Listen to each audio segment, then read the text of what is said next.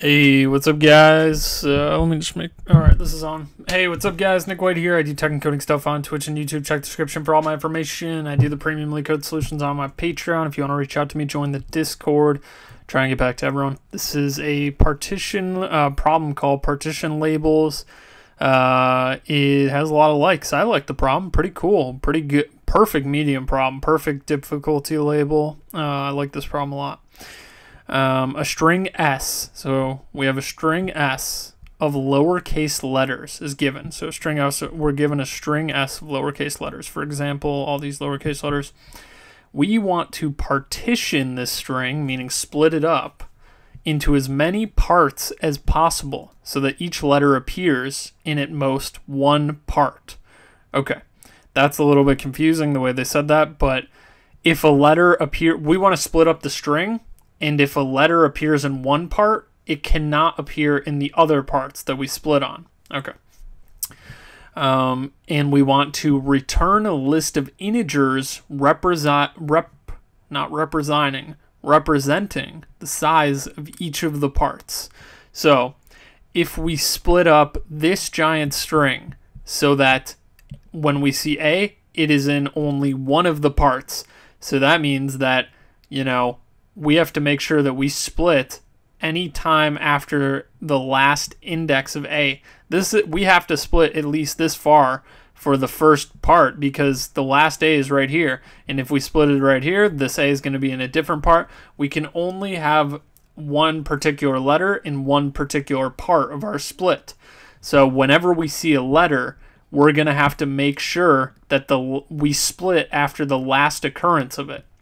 So in this example, we have to split after the last occurrence of A because we have A. We're like, okay, let's put this into one part. Okay, well, now we have to go all the way to the end, to the last occurrence right here. So you'll also notice that when we add these other letters in, these can't be in the other parts either, like B and C. So, for example, when we see B, luckily there's no B's in the rest of the string. We also have to make sure we're splitting after the last occurrence of B. And likewise, we have to split after the last occurrence of C because we have to add C eventually. So this is one where it has A, B, and C. So we add all of those. It's all from first to last occurrence of each of the letters. And then the next split is here. So we're like, okay, let's add D to the next split. But now we have to go to the last occurrence of D. Here's one. But while we were in between these two D's, we see E, F, and G. So we have to go to the last occurrence of E, F, and G. Luckily, there's no more F and G's, so we just go from here to here. So that's the second split. And then the third split is right here. We add H at first, and we're like, okay, last occurrence of H right here. But now we saw I and J, so now we have to go to the last occurrences of I and J, which is all the way at the end. So this is the last split with all of those letters only being within one particular group. Then we just return the lengths of each of the splits. Hopefully that makes sense to you guys. Let me know if it didn't make sense. I think I explained it pretty well. So how do we do this? Well, if you just think about the way that I did it, that's pretty much how you solve the problem. There's no like sorting or anything like that. We're not doing that. We want to solve this in a linear runtime.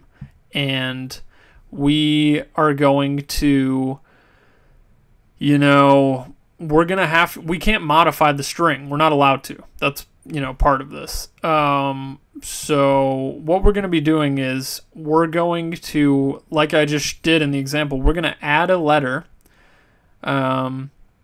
to a split. We're going to say, okay, here's our first split. We're going to add a letter, and then we're going to have to go to find the last occurrence of that letter at least. And what we want is as many possible parts.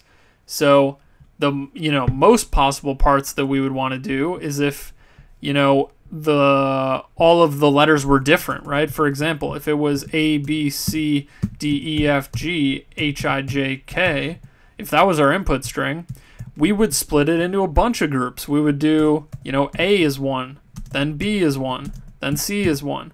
But the problem with these is we can only have the letter occur in one particular group, And if we split and we just did A as its own group, we'd have A in another group, right? We'd have to. So you have to make sure that you go all the way up to the last occurrence, and that's basically the whole idea here. That's the problem.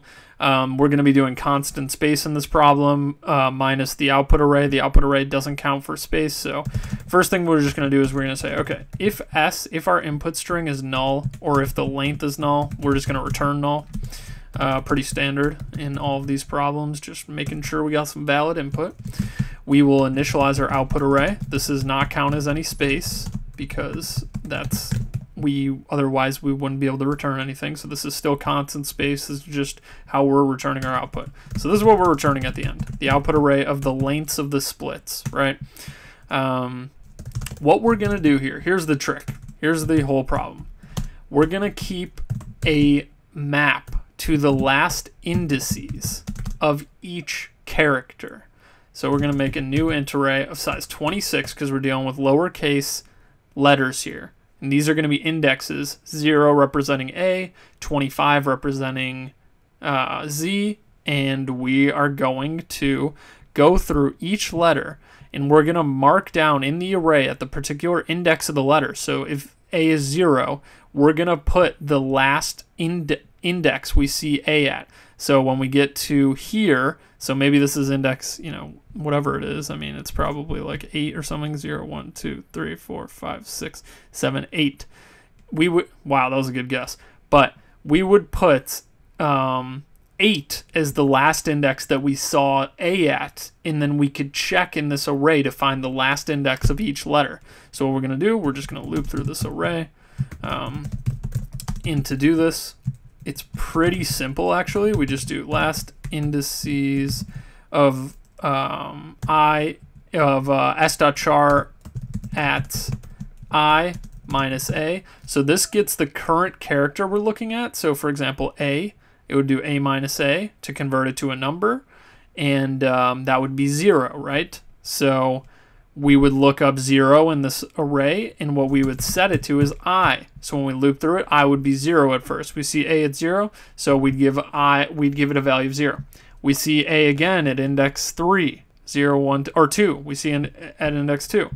We do, okay, last indices of A of index 0, then we set it to 2.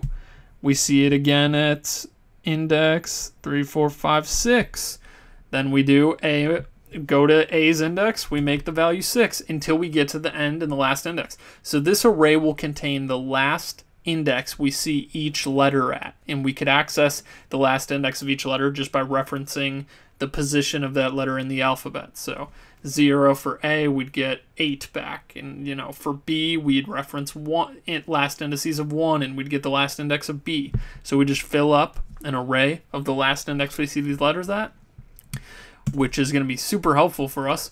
All we have to do now is we have to make, we're splitting this into substrings, so we're just going to make a starting variable and an ending variable to keep track of our substrings, and we'll move them whenever we break a partition off. We will add the length of it to our output array, and then we'll adjust our starting and ending boundaries so that we can move on to the next substring. It's that simple. It's really not that difficult. So we're just going to be looping through the string once again, s.length, I++, and we're going to say end is equal to math.max of end and last indices of s.char at I minus A.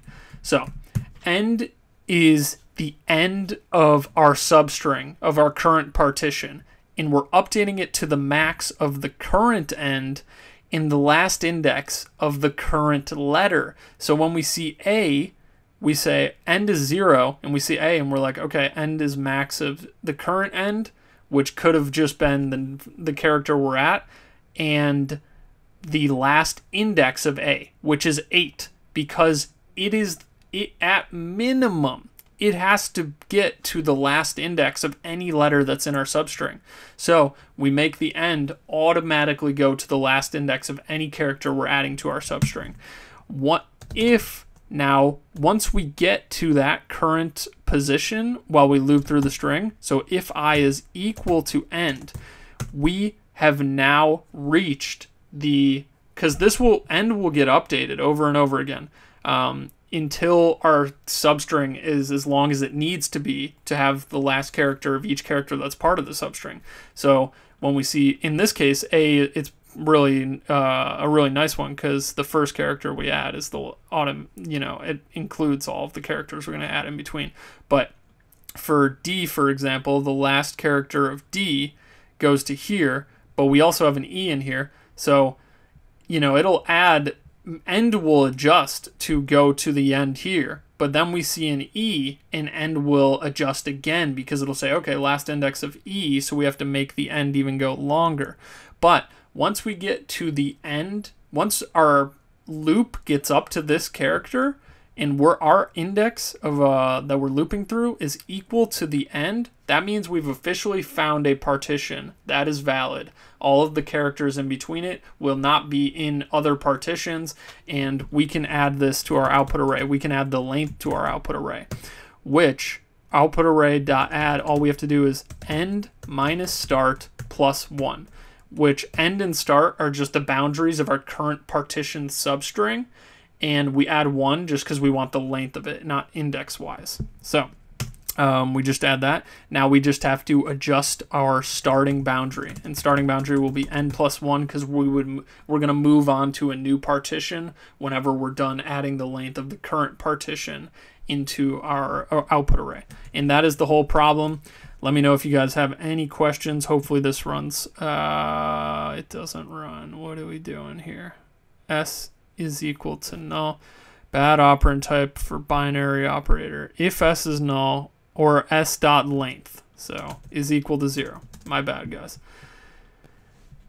Wouldn't be one of my tutorials if I didn't mess up, would it? So variable last indices. This is index. I spelled it right here. Let's just, spelled it wrong there. Let's make sure it's spelled right. Sorry, I messed up a few times. There you go. So that is O of n in constant space because we don't count what we're returning. There's other ways to do it with linear space that are worse, but I didn't show you that because I feel like this is easy enough to grasp and this is the best possible solution. So let me know what you guys think. Let me know if you have any questions. I think I explained it pretty well, but yeah, just hit me up. I can answer whatever. If you look through my videos, I respond to the comments when people have questions. So let me know. I appreciate you guys for watching once again, and anyone that supports me. See you in the next one. Bye.